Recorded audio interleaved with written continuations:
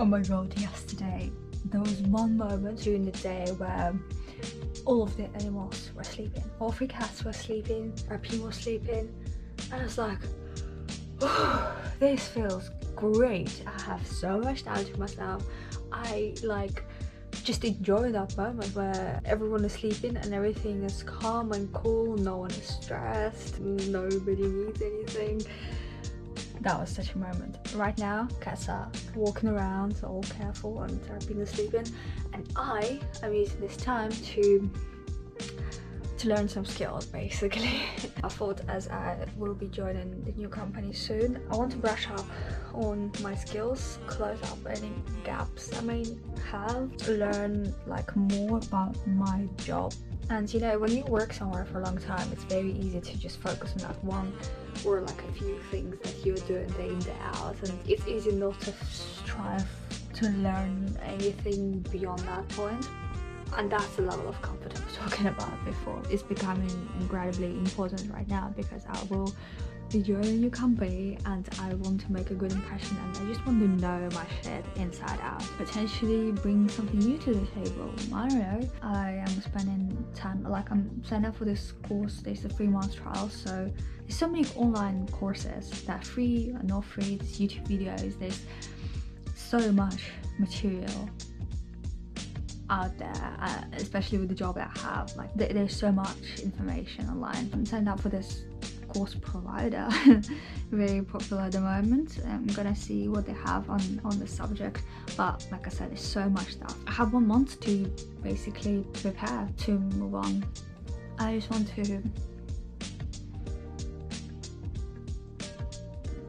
want to basically know more and I don't want to disappoint people who hired me, because I know the feeling that you get where you've hired somebody and then you're like, how was this person hired? You know, I don't want those guys to feel that about me, because it's an awful feeling to have for both parties. So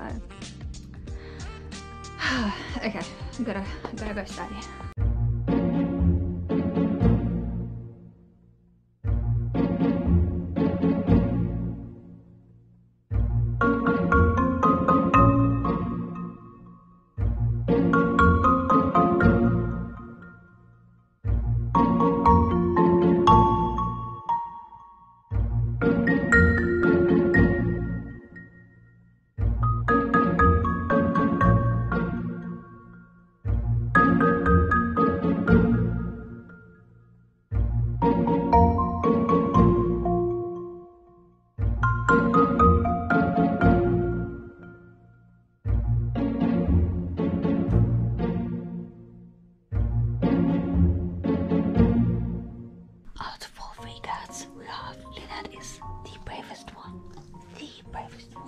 And the most curious one, and I think she'll be the first one to actually make friends, hopefully, with Arpine, and then introduce him and like tell the other cats that it's like okay, you know.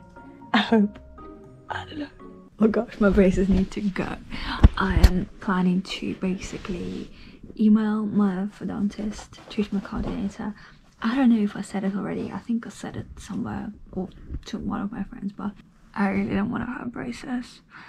When I joined the new company, I don't think my midline will be corrected. It's just not moving anywhere, and I don't care. I really don't care. So I'm gonna email her now, actually, saying that, hey, do you reckon I can get them off? Do my appointment on the 28th.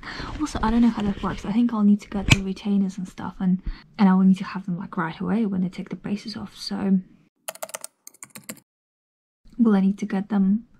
Look, I don't know. I don't want to think about it. I just want to email my treatment coordinator saying this is what I want. I really don't mind having my midline off. I'm like cool with that. I just really want them off, and see what my orthodontist says. Maybe I'll need to like go there a week before or something to get a scan of my teeth, for them to like prepare the retainers or something. I don't know. I'm gonna email now. I actually called my clinic, the dental clinic that is dealing with my braces and all, and my treatment coordinator no longer works for them, so I actually just left my comment and my concerns and whatever, you know, the fact that I want my braces off this month with somebody. I think it was just general secretary for the clinic, I don't know. Anyway, she noted everything down and she will be in touch soon, so that's checked off. Another thing that I want to be doing is I want to spend this month utilizing the full allowance that I have with my current insurer, because the new company won't have this insurance plan, and I think that I'll have to work there for 2 years before getting coverage or something. I don't know. At the moment I have allowance to get some more contact lenses and to do some dental work, and I have to book all of that in now for April to just basically use it all.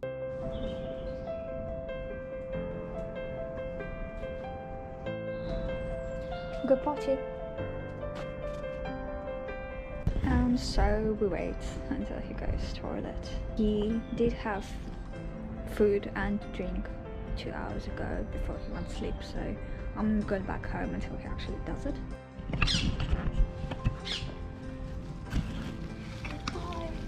Good boy, good boy, good boy, good job. Good one. Okay, he did number 1, now he needs to do number 2. Not sure if that's gonna happen, but it should happen because he ate wet food. It's been 2 hours, he slept. He should have probably generated some of that. He's got toilet, he's got potty. Look. I mean, like, you probably don't want to see that. So much. Oh my god, I need to go crazy happy for him to know that he's done a good job. Good job. Good job, darling. Good job. Good job. Good job.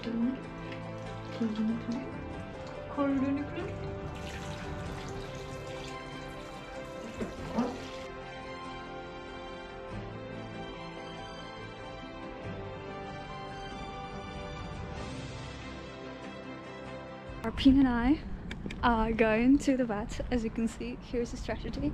I just put him in my backpack because if I carry him in that cat carrier, he gets motion sickness and he vomits. But this, as I thought it would, is a perfect approach. First off, it's way easier for me to carry him. I don't know, he's very fatty. He's a little lumpy boy. But anyway, we're on our way to our first vet appointment, and I had got his vaccination card and all. Gosh, my day started like 6 AM and they used to start at like 9 to 10, so it's a huge transition. Plus he's waking me up throughout the night to like go potty and stuff.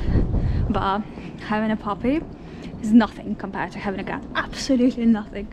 And so this is literally very close, I think, to having like a real child. I need to have him around when I'm cooking because he'll cry otherwise, or like when I go to the toilet I have to bring him with me because he'll cry otherwise.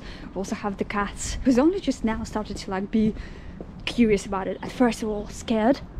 I think I'm eating my ham.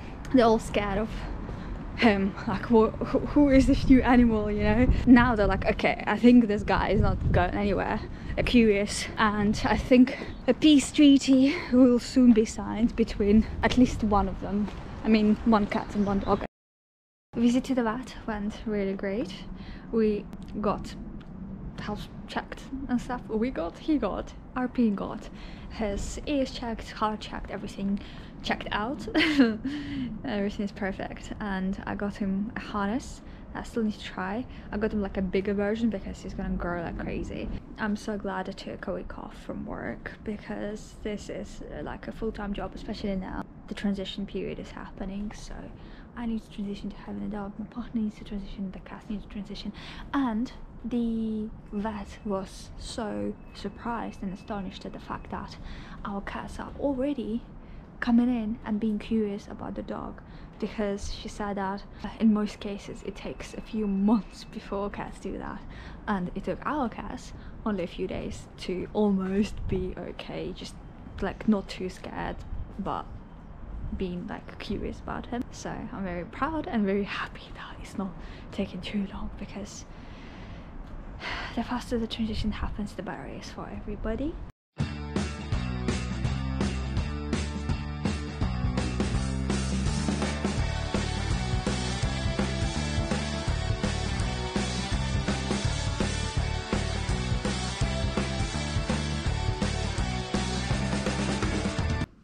Oh my god, I'm so excited, you guys. You have no idea what happened. I absolutely I really want to cry out of happiness. I was doing laundry and just do my thing downstairs, and then I look at Arpine and he's like, he ran up to the door that leads to the garden where he goes to toilet, and he's just like looking at the door and like wiggling his tail, and I think he even squeaked, the usual squeak sound he makes if he wants to go to the toilet. And I'm like, oh, you're telling me you are communicating with me about the potty break?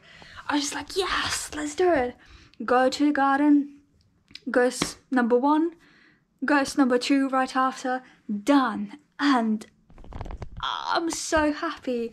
This, like, literally yesterday he just pooped next to like the door, and he had no accidents today in the house. 0. He had 2, I think, yesterday, and 2 or 3 the day before. And none of them today. You have no idea how happy I am, how proud I am of you, little goose. Now, next step is to teach him to press the button. And I'm gonna show you what I mean by that. Okay, so I got this box. It's this really crappy box from China. I didn't even check whether this works, but what it is it is a bell for dog. Hey, darling, no. With, well, 2 bells actually, with 2 receptors, one for downstairs and one for the upstairs area. It's like a bell that dogs need to ring when they want to go potty. I haven't even checked anything. Here, let's try. See if it works, see if I need to return it or something.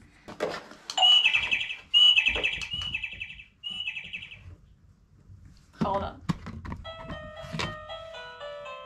I just clicked it.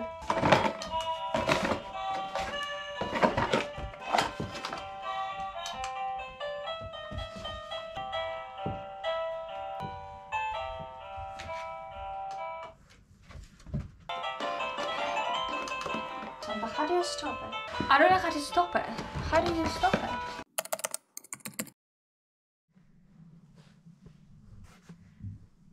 Right, okay, you know, yesterday I was really excited about the bell, and I've placed it on the door that leads to like the backyard and stuff where he goes potty.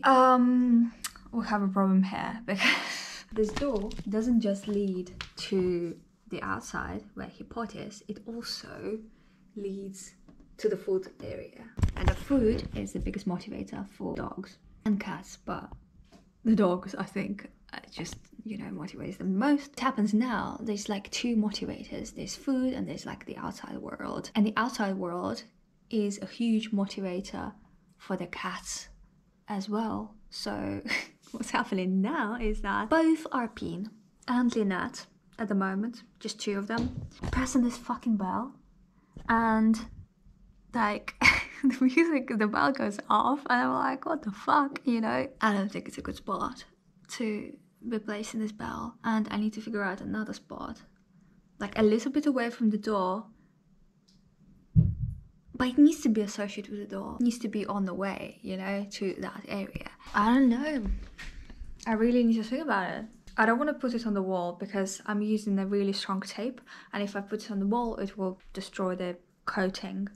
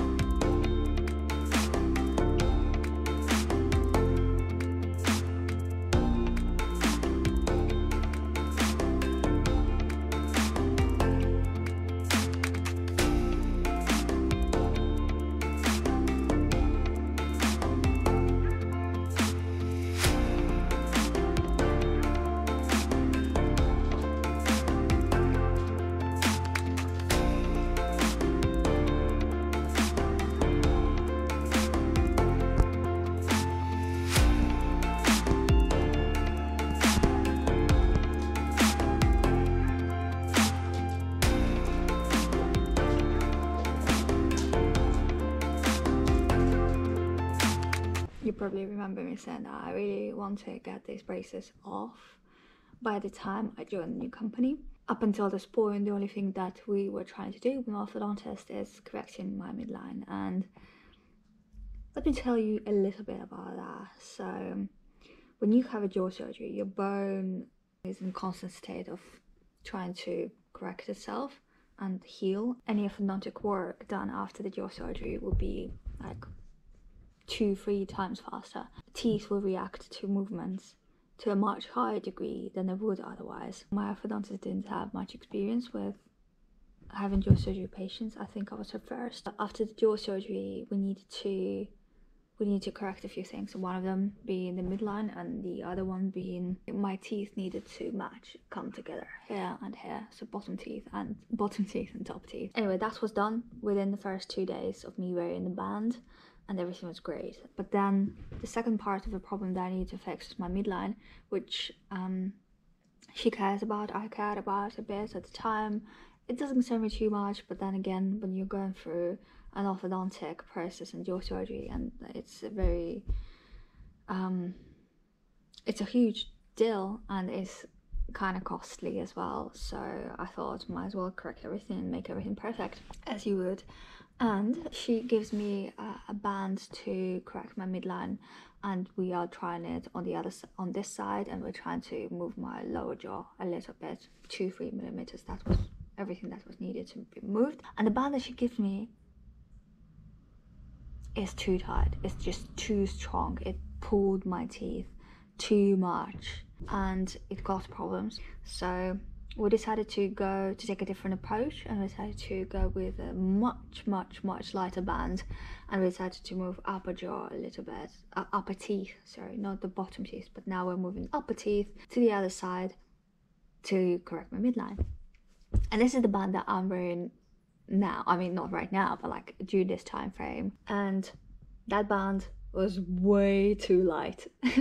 So it didn't move anything. The first one was way too strong. This one was way too light. So when it comes down to doing orthodontics after the jaw surgery, a good approach is to have appointments with your orthodontist not every 6 or 8 weeks that you would normally have, but every 3 weeks, because you need to readjust according to what's happening. And this wasn't the case here. My appointments were every 6 weeks, and in the end, I'm now at a stage where I have to join a new company. My midline is off, and I really don't mind. I'd rather get them off before I join the new company and get them cleaned, get all of the other work that needs doing, such as permanent crowns and a few composite fillings to make up for the spaces that were created on both ends.